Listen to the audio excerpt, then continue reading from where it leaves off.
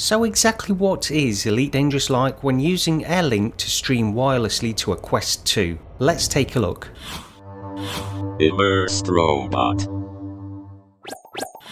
Hello everyone, welcome to Immersed Robot, and in this video I wanted to take a quick look at Elite Dangerous when streaming it to a Quest 2 using the new addition to the latest update to the Quest, Airlink. Now I made a video about Airlink a few days ago, just comparing it in terms of latency to virtual desktop and that kind of stuff, and just taking a look at a few games to see how it performs. And that was quite an interesting experience, and it gave me a taste of what Airlink is all about. But I wanted to take a look at Elite Dangerous in particular because this is just a game I play quite often, and it's sometimes interesting to see how it compares and contrasts with a wired dedicated PC VR headset like the Valve Index, which I usually use to play Elite Dangerous. But basically the reason I'm making this video is because it really impressed me. Airlink on the Quest 2 was actually really impressive. Now I say that in terms of just my first impressions with it and how it appeared when I first went in there, because it was impressive, but there are a number of things to get into with this as well. So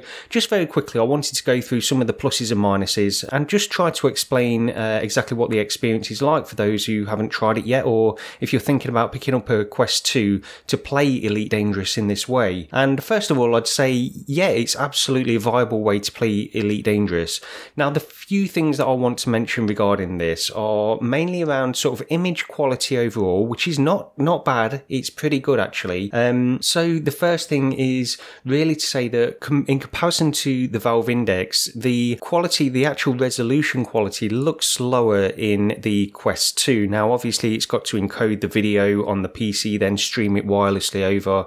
You're getting a few little artifacts. Now it comes across as slightly more blurry than the crisp, sharp image that you'll get in a Valve Index and similar headsets to that.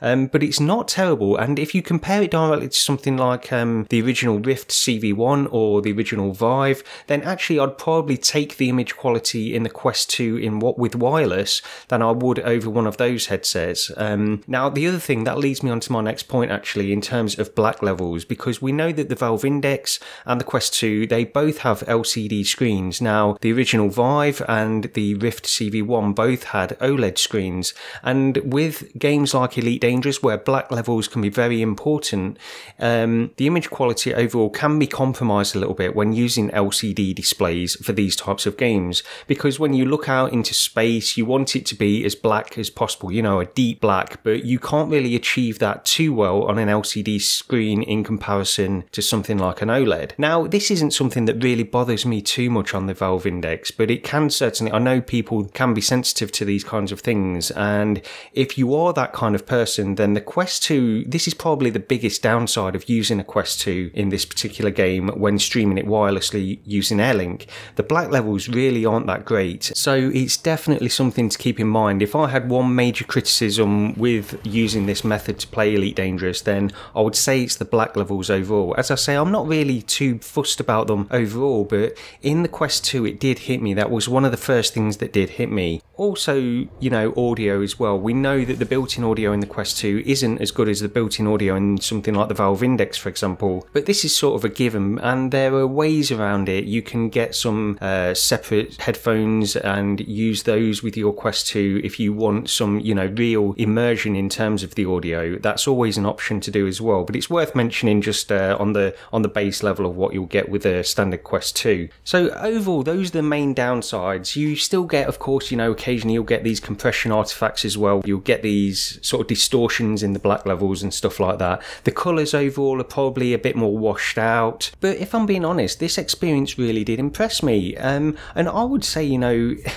to be honest, you're probably getting more or less around sort of 85% of the experience of using a dedicated PC VR headset. Now, that extra 15% might be important to you. These black levels, for example, they might be important to you. You don't want this slightly more blurry image than you would otherwise get in something like a Valve Index or another dedicated PC VR headset. So these might be important factors for you, but I would say personally this to me is sort of 85% of the way there. And of course you've not got the cable as well. Now with a seated experience like Elite Dangerous, the cable isn't always an important factor anyway, because you don't know notice it too much when you're sitting down playing Elite, but it certainly plays a role, and it's worth mentioning for people that do want that extra bit of freedom. Then you can play without a wire using the Quest 2 and Airlink. And even in this video, when I played Elite using Airlink, you can see that I get up and I wander around in places, just wander around the cockpit of the ship, and you can do that with a Valve Index as well, but then you've got the cable, and it's not,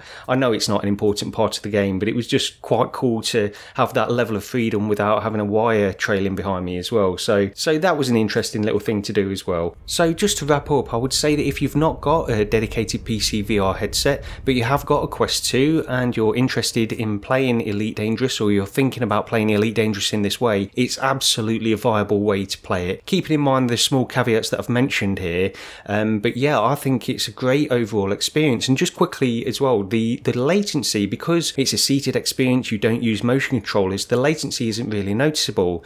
The rotational head movement, you won't notice any latency with that at all, because it uses asynchronous time warp to correct for that and fill in the gaps really. So I had no noticeable latency in terms of head movement at all, and I'm quite sensitive to latency, so that would have been one of the things that had bothered me had it been there. But no, it's a really great experience. Will it replace my Valve Index? No, it won't, because my Valve Index is where I play Elite Dangerous anyway, and overall it does give me that better experience, but that's not taking anything away from playing Elite in a Quest 2 with Airlink, because it's a pretty good experience overall, and I can recommend it for people that want to try it out. It's definitely worth doing that. But that's it for this video anyway. Please do take a moment to subscribe to this channel if you like VR focused content like this, and I'll see you next time. Please consider picking up my science fiction virtual reality focused novel, The Memory Engine, a light-hearted tongue-in-cheek adventure through the metaverse, available on Amazon Kindle, paperback and as an Audible audiobook. Links in the description to this video.